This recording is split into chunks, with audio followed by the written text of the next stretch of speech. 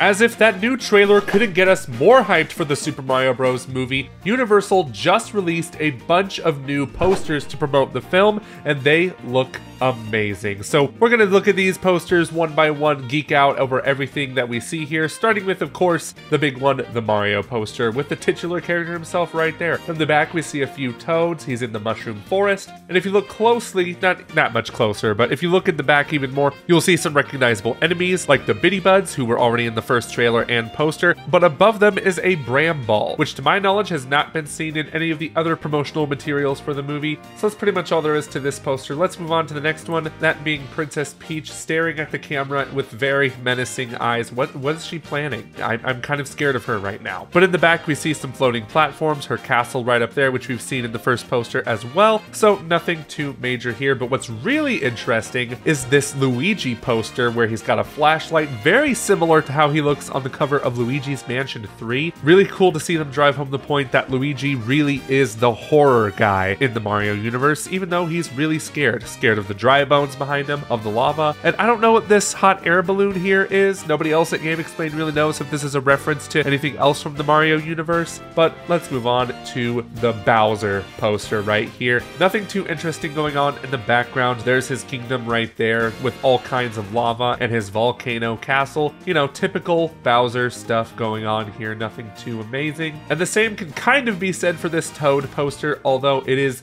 very beautiful. We see Mario and Peach off in the background looking at each other over a campfire. Kind of a little bit of romance going on, maybe? Who knows? But what's really cool is that there are fire flowers everywhere, just lighting up the landscape. We saw a bit of this in the trailer as well. It just looks really cool. But hands down, the best poster is the Donkey Kong poster. Why is this the best poster, you may ask? Because if you look to the right a little bit, you can see Diddy Kong, Dixie Kong, and Swanky Kong. There's also Cranky Kong on the right, but we knew he was already going to be in the movie. We saw him in the trailer. What's really cool is that Diddy and Dixie Kong are here, which to my knowledge we saw a little bit of in the trailer during the Mario Kart section, but it's nice to see them very present in this poster, which makes it the winner of this unofficial competition of the best Super Mario Bros. Movie poster. So those are the posters. If you want to take a look at them yourself, link to them is in the description below. And until next time, bye.